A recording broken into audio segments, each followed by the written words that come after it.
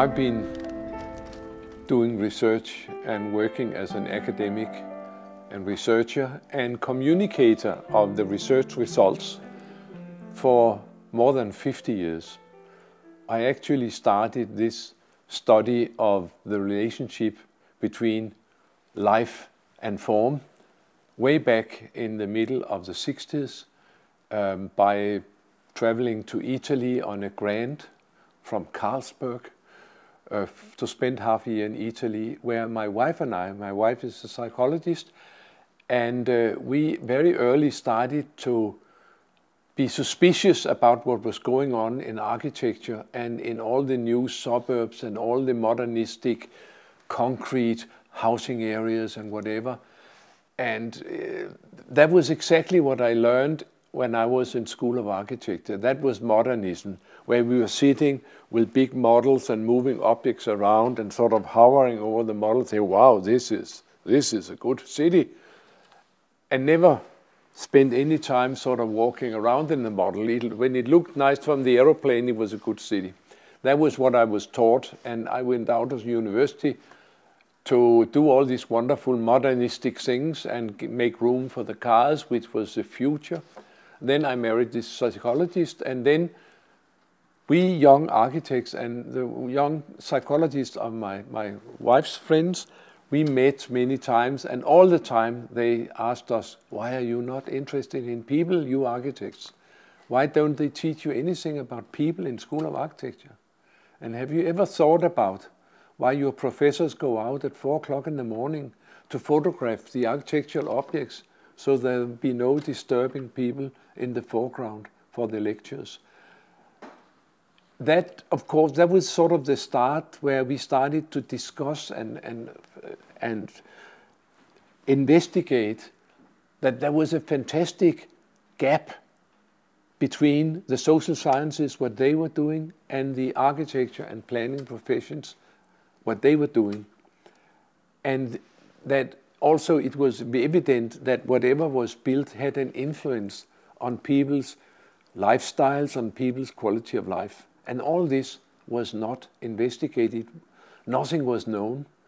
And looking back now, I can see that with the modernistic philosophies, which started in the 20s but took off in the 30s, were not used for many years during the war and the early years after the war. But then, when all the cities started to expand all over the world in around 1960, this philosophy of modernism was ready. It was easy to apply. It was easy to mass produce. You could mechanize housing, whatever. And then it took off in the big way. And if you look closer into this modernistic movement, they were very, very strict in saying that everything in the past must be discarded. The traditional man is dead. Now we have a completely new creature, modern man, and everything should be new for this modern man. He needs new city planning, new site planning, new architecture, new interiors, new furniture, everything new, because this creature is completely different from anything of the past. In this process, all we knew about making good cities, which were handed from one generation to the next, through many, many years of urban habitation of Homo sapiens, all that was thrown out of the window. So when we came to the 1960s, nothing was really known about what are the criteria for a good city and how can we create a nice city which people would like to live in. That was sort of what my wife and I, way back in the 60s, started to discuss between my architect friend and her psychologist. And then we realized that there was a lot of things we needed to be found out.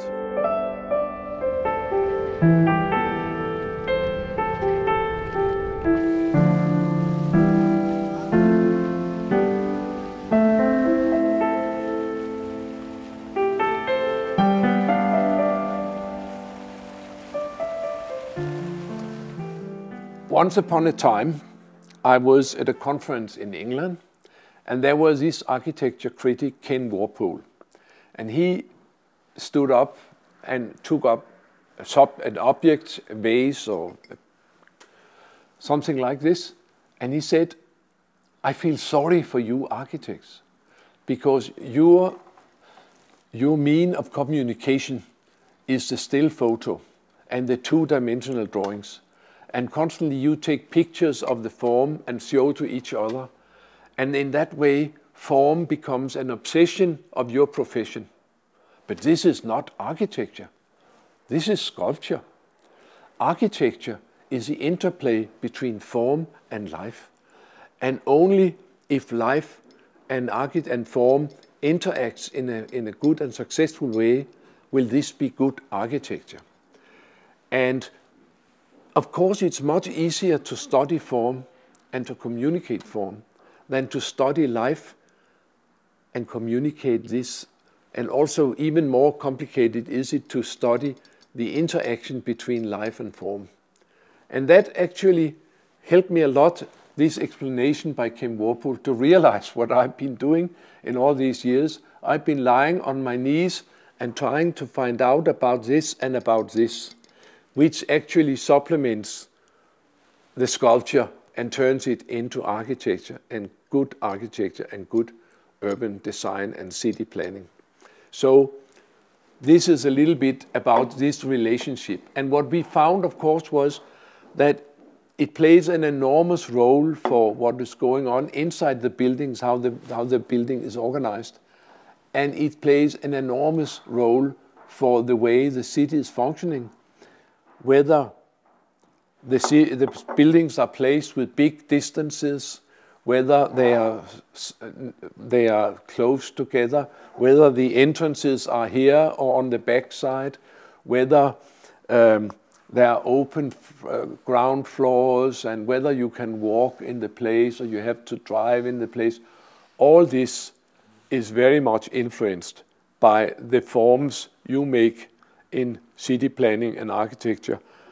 Some of the things which happened and which was very dominating when I was studying architecture in the 50s, that was this enormous obsession with architecture for architects' own sake. And actually, having been in School of Architecture for 40 more years, I have followed, of course, that this obsession, if anything, got stronger when we started to have the digital world and could throw more pictures around.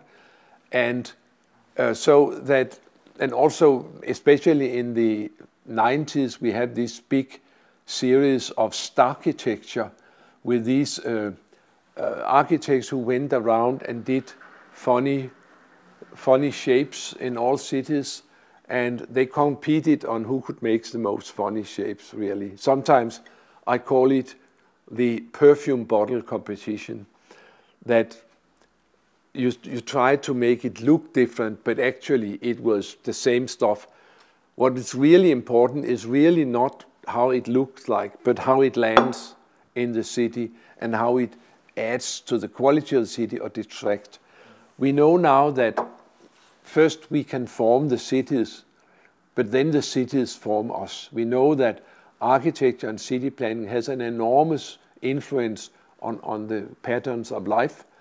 And we know that every time we build anything or plan anything, we manipulate with a number of things which has to do with the quality of life for people. And for many years, it was not known how we manipulated and how we could do otherwise. And that's actually what has been now for 50 years in a number of places around the world, has been the subject of research and studies. And I would say that now we know quite a bit about this influence. And also we've seen, much to my joy, that this discipline, that architecture is not the form, but it's the interaction between form and life, and only if architecture supports life is it good architecture and good city planning. All this has maybe, especially since 2000, since the last 15, 17 years, has been more and more recognized and is generally being used. And we've seen the most wonderful examples of cities completely being reconquered for the people after, for 50 years, being invaded by traffic and motor cars, whatever. They have been, one after the other, reconquered and taken over much higher degree by the people. I've personally worked, of course, with Copenhagen, but with a number of cities, especially in Australia. They've been very good in improving their cities. They were also very bad before, by the way, but cities like Melbourne and Perth in West Australia, they have made fantastic turnarounds. And New York has done quite a bit. We have also been involved there. And one of the most recent has been Moscow, and I'm completely impressed with what has been accomplished in Moscow to push the invasion of the motor cars back and organize the parking so that people can pass on the sidewalks and get across the streets and street crossings and pedestrian crossings. There's been a number of improvements. It's been very impressive. They even have started to introduce bicycle systems in Moscow.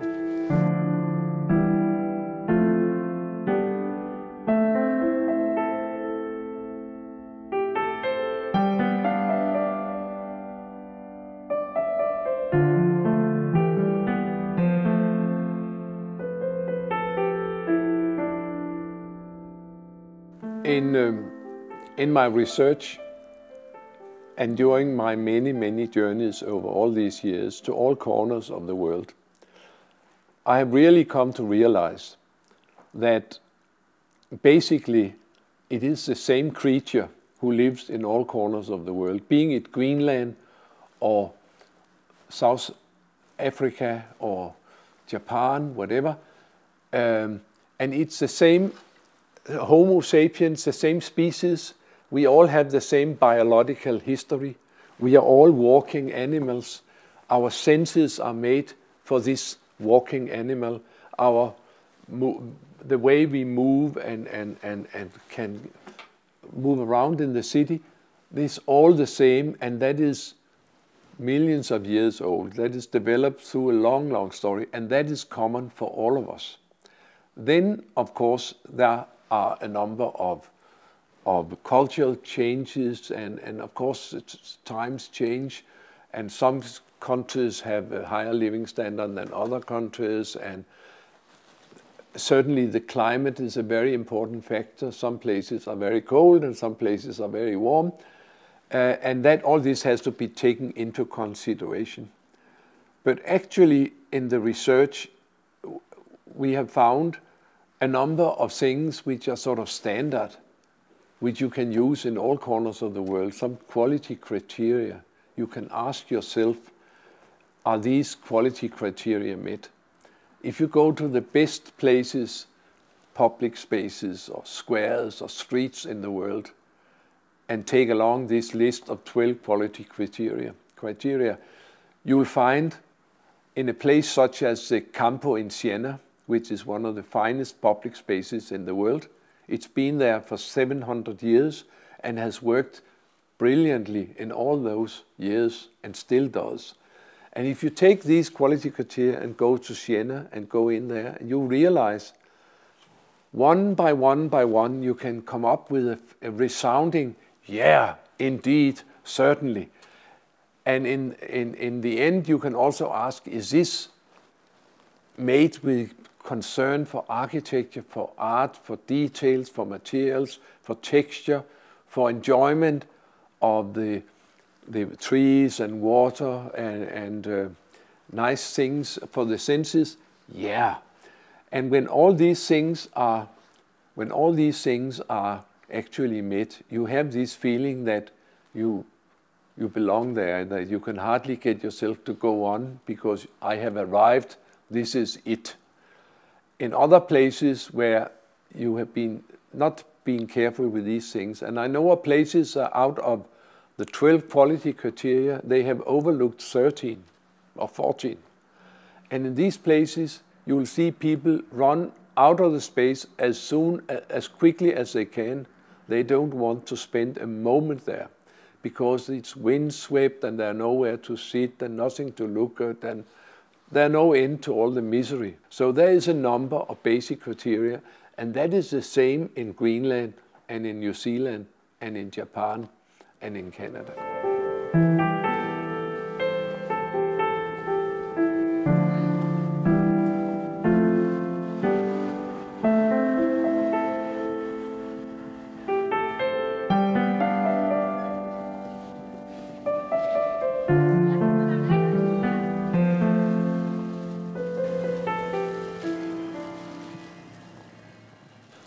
Maybe I should mention that one of the 12 quality criteria has to do with the question of human scale.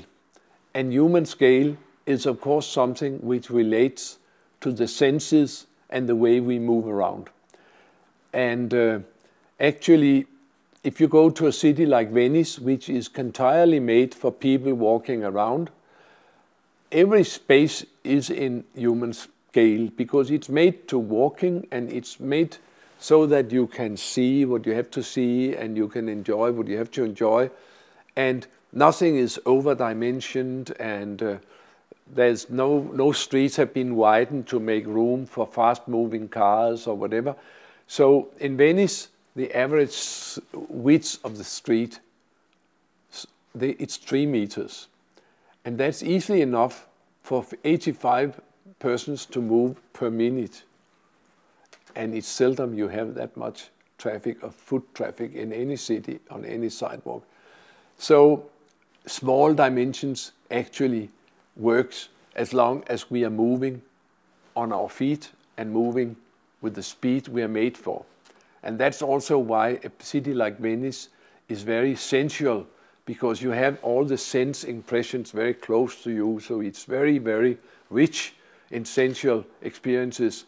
And when I bring my children, and later on now my grandchildren, to Venice, they just explode with joy because it's so delightful, so interesting. There are so many things to look at, and they experience so much, as opposed to going to a suburb anywhere where there's so little to experience. So all this about human scale is very logical, and it has to do with the body. And in the old days, we always built cities based on our movements and the senses. Actually, we have, in all the old cities, we have 2 building blocks which goes again and again. One is the street, which is actually the feet who move linearly. And many of the streets started with a little path going down to the river where you could cross the river. And along the path, the farmers came and sat down and sold their potatoes. And after a couple of 100 years, they had little stalls along the path. After another couple of 100 years, they have sheds, and then gradually they had houses, and then the street was invented. The street is the movement, the space for movement based on the linear animal. The other space, which is in cities, all the old cities, are the square. The square is actually what you can command with your eyes. So streets are the feet and squares are the eye. The eye can see everything inside about 100 meters. So all the good squares in all the old cities, they are never bigger than 100 meters on the biggest dimension. It was only when we started to move with 60 kilometers an hour, we started to have 60 kilometers an hour architecture, where everything is big, where the signs are big, where the houses are withdrawn from the streets, where there are no details, because you cannot see details if you move fast, and you cannot see people if you move fast. So all this about human scale, we've had to refine and reinvent and reintroduce in the cities to make sure that people are comfortable when they walk and bicycle, which of course we must do nowadays, because we have to build much more sustainable. And we have this serious problem now of the sitting syndrome. That is that for 50 years we made city planning which invited people to sit from early morning to late night, whether behind computers or in the cars. And now the doctors remind us very sternly, say, you must make city planning which invites people to walk and bicycle as much as possible. This is formulated in the strategy of World Health Organization to all the cities, make cities for walking and bicycling so that people really feel invited to do that. That will give them a much better life, much more quality of life, much better old days, and much cheaper for the health systems.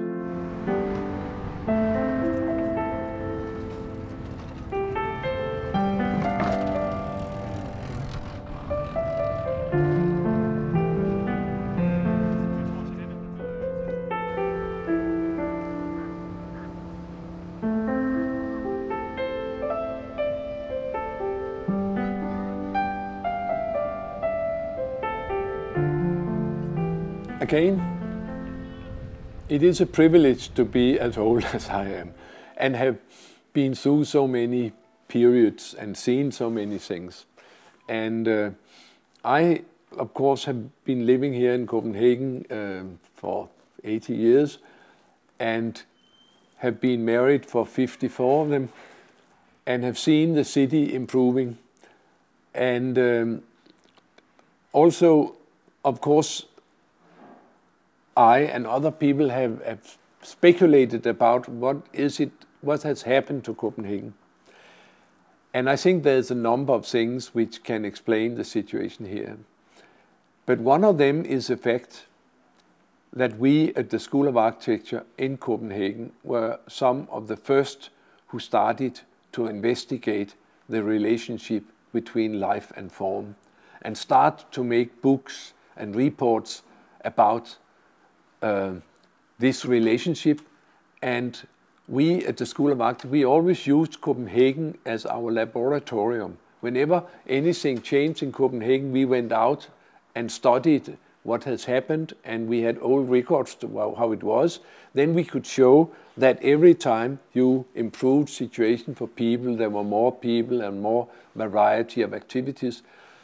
And after a while, because Denmark is a small society where the lines of communication are rather small, of course we noticed that the city planners in the city were interested in what was happening in the School of Architecture, and the politicians became interested.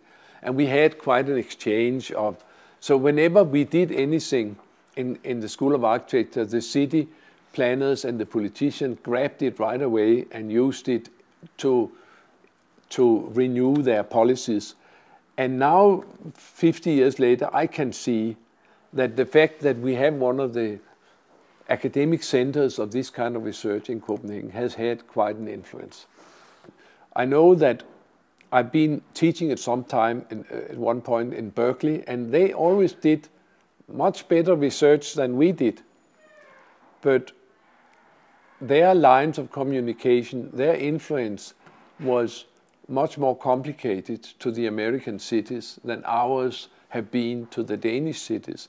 That's why it was possible to accelerate the situation and the improvements in Copenhagen to a state where it became the way we do it here. I have a little story I like to tell to illustrate some of these points about what has happened in Copenhagen. I was in Vietnam to publish a book out there. And then there was this lady, a Vietnamese lady in the Danish embassy in Hanoi. And she said she's just been in Copenhagen for a course with the foreign minister. And she was very surprised in Denmark because in Copenhagen, because we really had a very serious baby boom. And I said, baby boom, we haven't got a baby boom. We have a problem of reproduction. No, but she's seen all these children. Aha. So what she has done is that she has seen a lot of children in the city. And that's what you can do in a good city. You can have your children on your bicycle. You can have them in the cargo bike. You can teach your children to bicycle from they are 5 years. You can walk around with the kindergarten on the sidewalks, in the parks and the squares and the pedestrian streets. And thinking about it, you see many children in a city like Copenhagen. And that has led me to say that if you see a city with many children and many old people using the city, the public spaces, then it's a sign that there is a good quality for people in that particular city.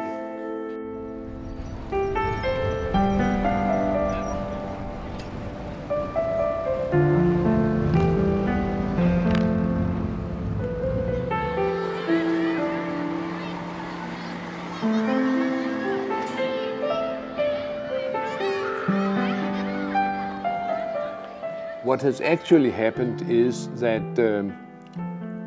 first they started to push out the traffic from various streets and squares in the medieval city. But later on, they moved out to other parts of the city. And in 2009, the city of Copenhagen City Council, they formulated a new strategy. We will be the best city for people in the world. And emphasizing that all these good things for people should not be in the city center for the tourists and for the shoppers.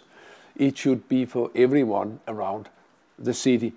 And some of the examples of this policy is maybe that when you have small streets going into big streets, you always take the sidewalk across the small street so that you can continue your walk or your wheelchair or whatever uninterrupted.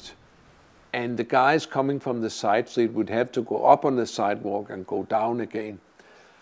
And I thought this was just a very good idea. But then I heard from my daughter that now my granddaughter, Laura, who at that point was 7 years, because of this change in the way they conceived crossings, now Laura was able to walk all the way to school because she could stay on the sidewalk from her front door to the school door.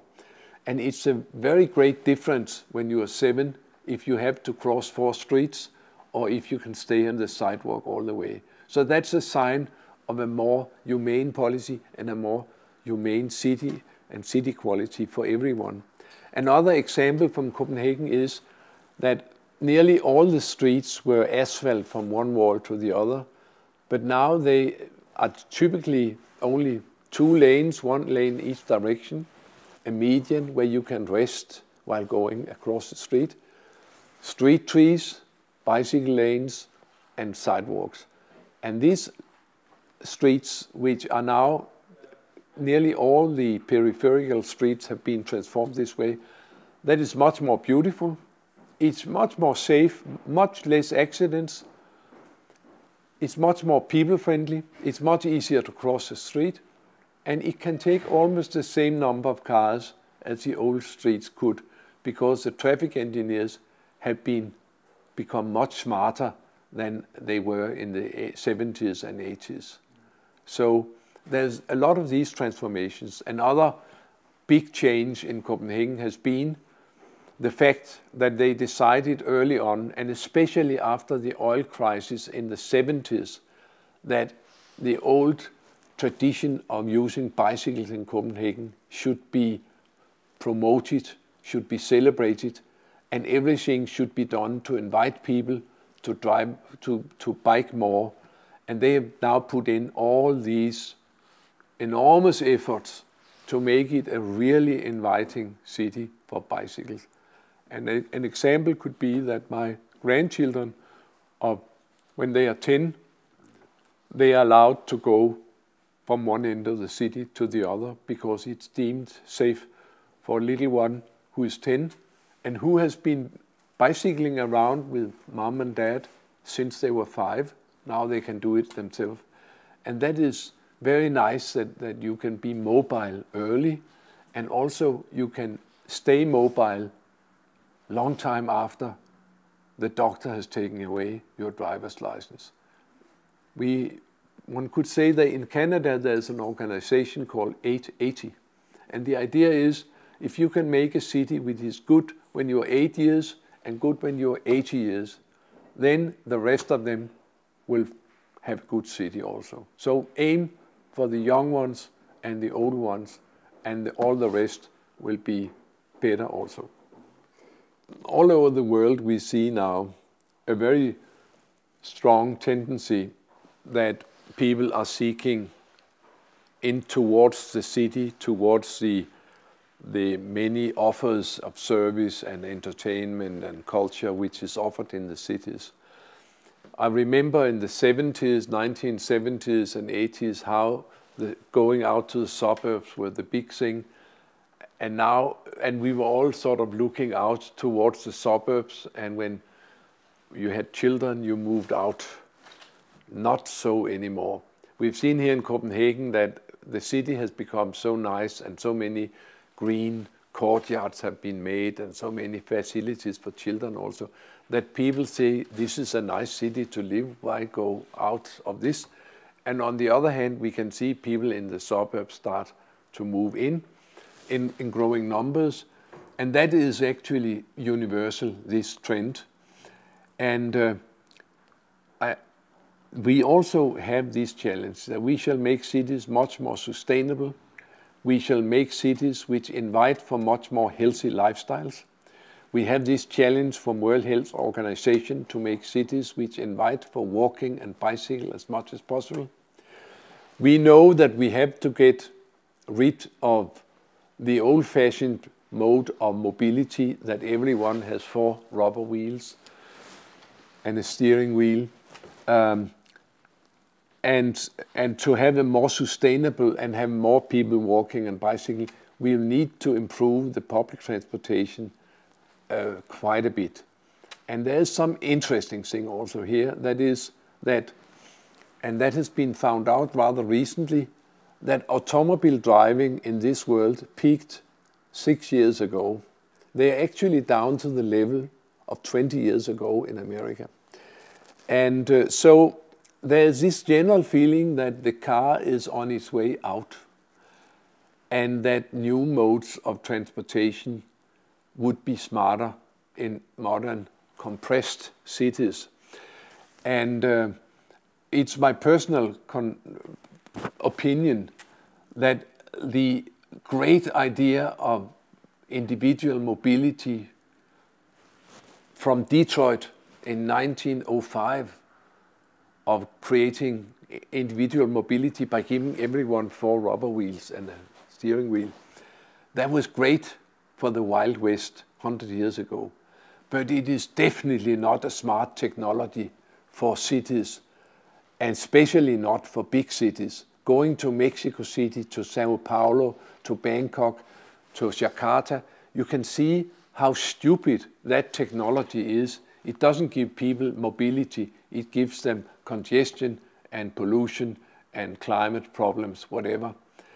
And so it's high time that we start to reinvestigate how we can secure individual mobility and also combined with more movement of your bodies. And that could go fine with a more compressed city. It doesn't have to be human scale in all details. If you look at the sidewalk, say, and have some trees and you have a facade, whatever, then you can easily have a nice human scale space for people to move in while you have bigger spaces for other purposes. So you can easily combine these things. You don't have to make a medieval city to make everybody happy. But when people say we need to make a lot of towers to have room for all these people, I would always say, what's wrong about Paris? It's got a terrible density, very high density. It's got 6-7 story high buildings, and it's got glorious public spaces in between. And to me, that would be a much better model than Dubai, which is a lot of towers and no city.